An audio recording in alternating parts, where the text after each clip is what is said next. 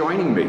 Today I'm going to talk about the tides and the currents in San Francisco Bay and how to make sense of all those eyes glazing over numbers in the tide book. I'm also going to talk about some of the nuances of swimming in Aquatic Cove. But first, I've got a question for you. What's the difference between a current and a tide? Okay, if you answered that the current measures the speed of the water and that the tide measures the height of the water, you nailed it. But today I'm going to focus primarily on currents. You really only need to know about the tides if you want to know whether there's enough water to go through Farnsworth Gap or whether the water's deep enough to jump off a pier without getting stuck in the bottom. And here's one of the very first nuances about swimming in the cove. At Farnsworth Gap, which is located beneath the entrance to Muni Pier, there's a metal loop that hangs down to the water. If the water level is above the bottom curve of the loop, then there's enough water to make your way through safely. If the bottom of the loop is above the water, don't attempt to go through unless you've got a lot of hydrogen peroxide and neosporin back in your locker. And don't ever attempt to go through Farnsworth Gap by yourself on your very first time. Okay, back to the currents. The most fundamental thing you need to know is the current is either ebbing or emptying out of the bay towards the Golden Gate, or flooding, filling up the bay, heading to Oakland. So that should be easy to remember. Ebbing is emptying, flooding is filling up. Generally, the ebb is stronger than the flood because it's going in the same direction as all the tributaries flowing into the bay and out to the ocean.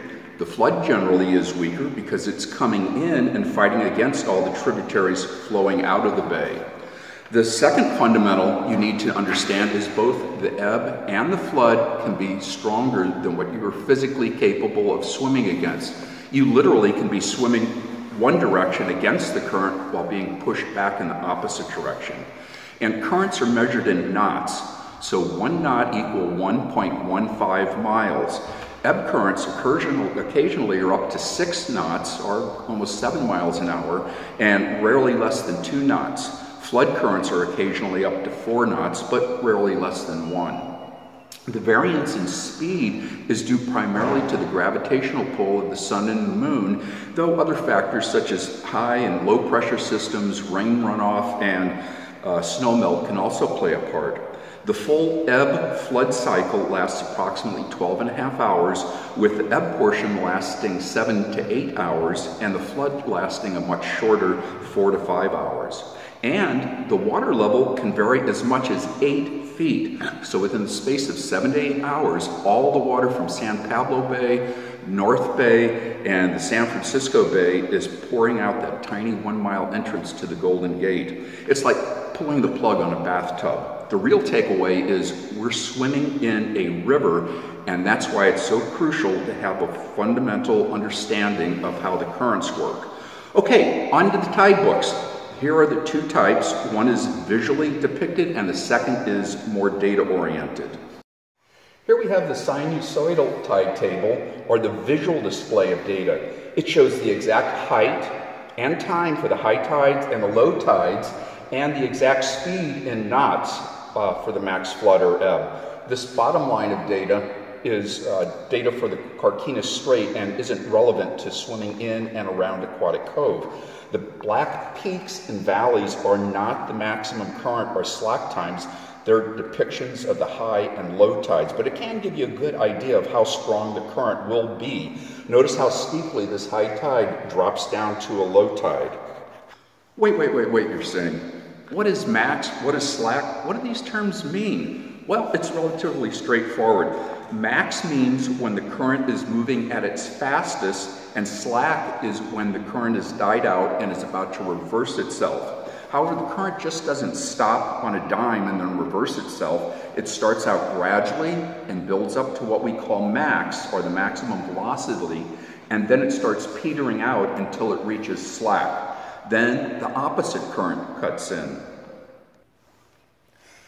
Let's take a look at the second type of tide book, the data-driven one.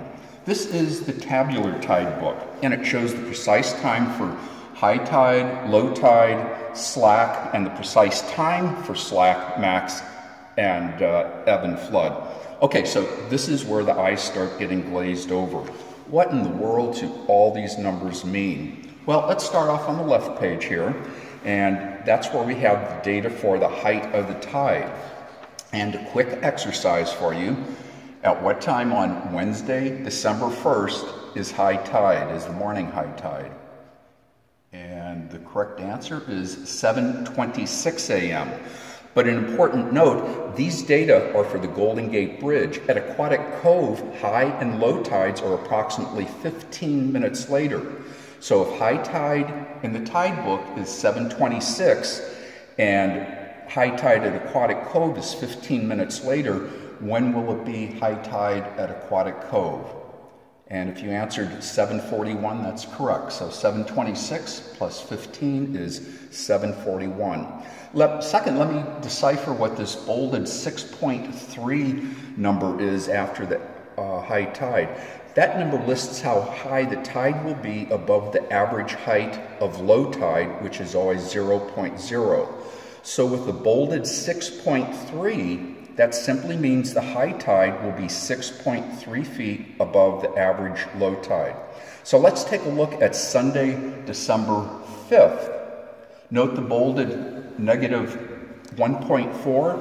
This means the low tide will be 1.4 feet lower than the average low tide. And remember, I just mentioned a minute ago that the water level can drop more than 8 feet. Well, if you look at the earlier in the day 6.8, and add that to the bolded negative 1.4, you can see the water level is going to drop 8.2 feet. As you're about to find out in a moment, this will result in a ripping ebb current. Again, remember though, high and low tide is useful primarily if you want to determine whether there's enough water to go through Farnsworth Gap or jump off a pier. Okay, currents. Let's move on to the currents. On the right-hand side of the page are the data for the currents. It shows slack, max ebb, and max flood in knots. And remember, a knot equals 1.15 miles per hour.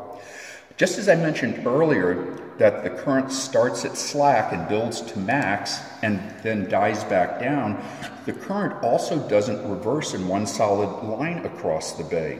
It starts reversing along the shore and then spreads out to the middle of the bay. So you can have the ebb starting to go west to the Golden Gate Bridge along our breakwater in Fort Mason, while out at Alcatraz, it's still flooding or heading east. Note, again, these data are for the Golden Gate. For our purposes, the very general rule of thumb is that slack is roughly 1 hour earlier at the opening than listed in the tide book. So for Wednesday, December 1st, the tide book says slack is going to be at 9:02 a.m. So what time will it be slack at the opening? 1 hour earlier would be 8:02 a.m. Knowing what time slack and the reverse current is due to arrive is extremely important to know if you're swimming outside the cove to Fort Mason or up the breakwater. If there's a strong ebb coming, you don't want to swim to Fort Mason, nor do you want to swim up the outside of the breakwater if there's a strong flood coming. Understanding and consulting the tide books is the first step in making sure you have a safe swim. Once you know what is predicted to happen, you now need to shift to determine what is actually happening. Once you're in the water, it does you little good to argue that the water isn't doing what the tide book said it was supposed to do. Remember, Mother Ocean doesn't know how to read a tide book and sometimes has a mind of her own. Particularly in the cove, the current may be flooding during an ebb, ebbing during a flood, and combinations of all. Without going into the cause of these anomalies, here are some tools for maintaining awareness throughout your swim. To determine what the water is actually doing, use the information available to you by observations out on the water. For example, the first method you can use is to check the orientation of the various boats moored in the cove. These boats are moored at the bow, that's the front of the boat, allowing them to swing north, east, south, west based on the current at the boat. And the bow normally points into the current. So if you look out the window of the day room and see the boats pointing west, then you can assume it's flooding. But sometimes if the wind is exceptionally strong, as it is in the afternoons, the boats will swing about to face the wind regardless of what the current is doing. Once you enter the water, always check the current at the end of the surf dock before heading out on your planned swim. Stop and check again at any buoy or boat you pass to verify current direction and speed. It's critical to perform these observations when you're swimming with the current. If you're swimming out to the opening, cutting across the current, here's a way to confirm the current's direction. If your view through the opening and out into the bay is getting smaller, then it's flooding as the water pushes you east towards Hyde Street Pier. Conversely, if your view through the opening and out into the bay is getting wider, then it's ebbing as the current pushes you west towards Van Ness Street. Even though you've determined what the current is actually doing, you can still get into trouble by heading west while it's ebbing, or east while it's flooding, finding the current much too strong to swim against back to the club. So what do you do if this happens? Well, if you're swimming along the outside of Muni Pier against the current and it's stronger than you expected, tuck underneath the pier since the pilings greatly reduce the velocity of the current. If you're swimming along the breakwater against the current, the closer you swim to the struts, the weaker the current, since those struts slow down the flow of water. And don't forget, the current is always weaker on the inside of the breakwater than on the outside. The common sense rule of thumb is to swim against the current on your way out, and then ride the current back on your way to the opening. In the winter, the water also can be flowing out of the opening, heading towards Alcatraz, and if you're not aware of that condition, you may find yourself too far out into the boating lanes, not to mention you now have a challenging swim to get back into the cove. Open water swimming has inherent dangers that aren't present in a pool. For that reason, it's important not only to be aware of the water currents and conditions, but also to be aware of rowing traffic, other swimmers, and floating debris. To be aware of these potential obstacles, get your head out of the water frequently and look around. Over the past 5 years, both the Dolphin Club and the South End have doubled memberships, making it critical we maintain awareness during each of our swims. Well, there you have it. I hope I've demystified the tide books and given you some safe and practical knowledge to use when swimming in and about Aquatic Cove. Thanks to both Joe Boone and Jeff Gunderson for their invaluable contributions to this presentation, and thanks to you for joining me today.